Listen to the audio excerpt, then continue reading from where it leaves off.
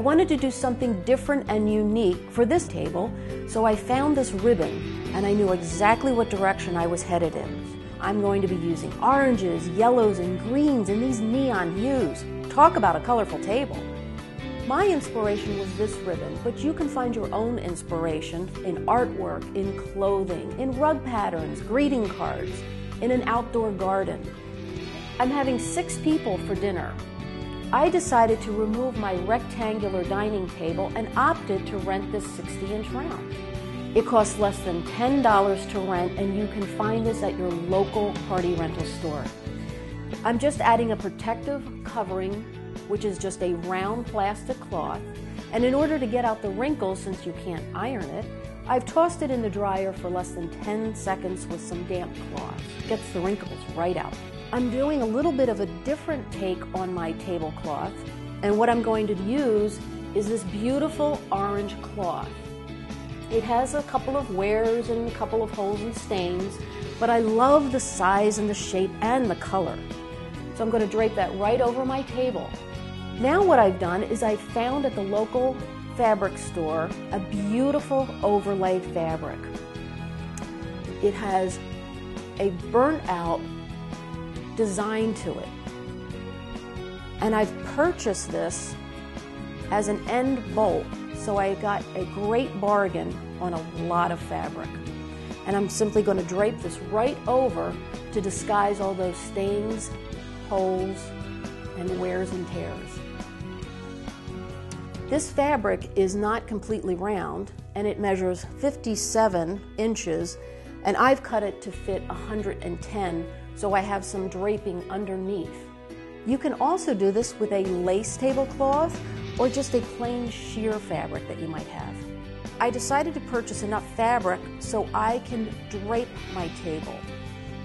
And what I'm going to do is every 30 inches on this piece of fabric, which measures 240 inches long, I'm going to tie a ribbon. So every 30 inches, I've tied a ribbon.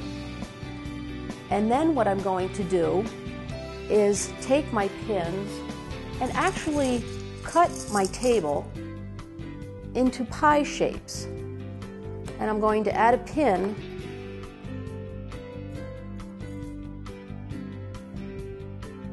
at each piece of the pie, I call it. I've added 4 pins, and now I'm going to actually cut that pie again by adding 4 more pins. And this gives me an idea of where I'm eventually going to drape the rest of that fabric. I'm starting here, and I'm just going to pin the draping fabric through the tablecloth. I haven't even hemmed the ends of this fabric, only because I'm going to tuck the unfinished edges in towards the table so nobody sees them. And as you can see, you get this really, really pretty effect. And at the end of the pinning, what I like to do is go around and make sure that all the pin heads are hidden by each ribbon.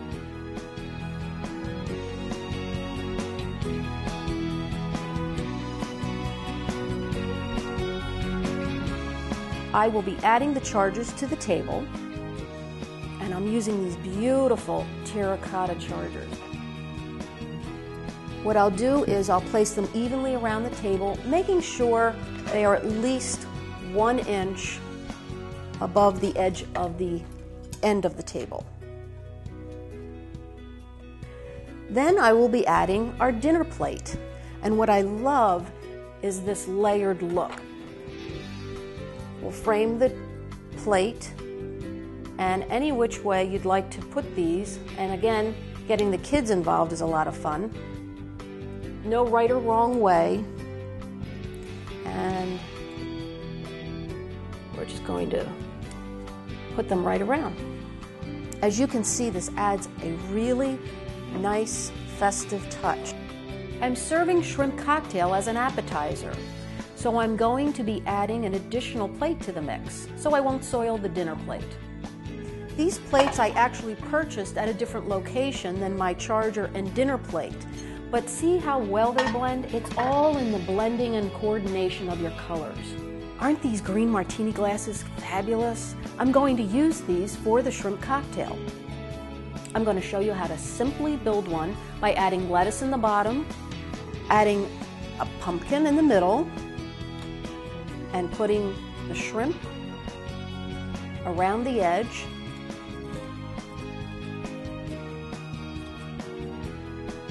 And then I can pass the cocktail sauce. Rather than traditional bread and butter plates, I am going to add the bread dipping bowl for each guest.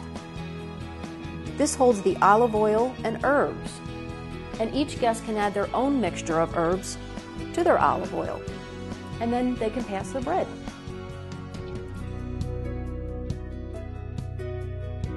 Let's place the flatware.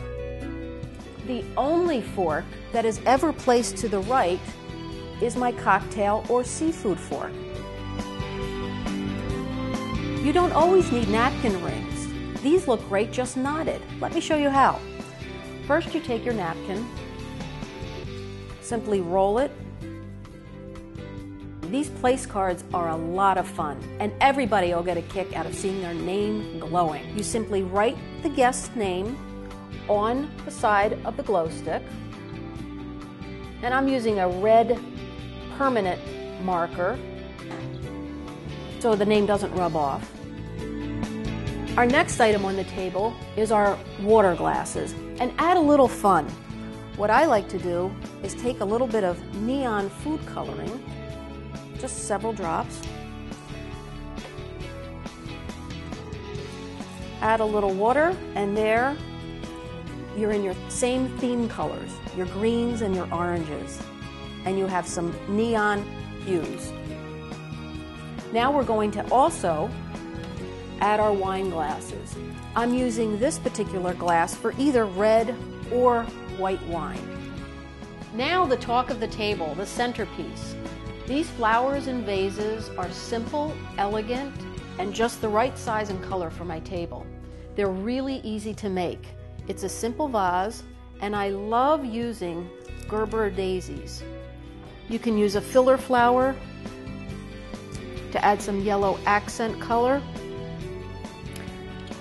Then we're going to add another glow stick and set that right inside, and each vase will have a glow.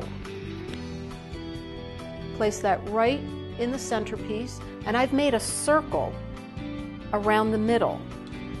What I've also done is add these simple votive candle holders in green and yellow. My candle inside just has a little tiny drop of water in the bottom so that I can get the candle out with ease. I also found these great little glass balls at a Christmas store, and I've decided to add these to the table as well. Place those around at everybody's spot, add a few salt and pepper shakers, and we're ready to eat. Let's go get our chairs. I've rented chairs which I'm going to decorate with chair enhancers. This is a simple piece of tulle, or you can use netting. I cut it about 3 feet long.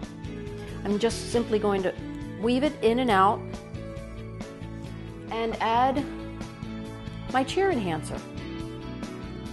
Simply tie this up with a piece of ribbon.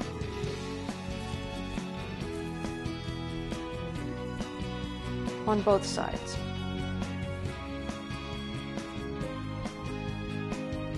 There we are, ready to go.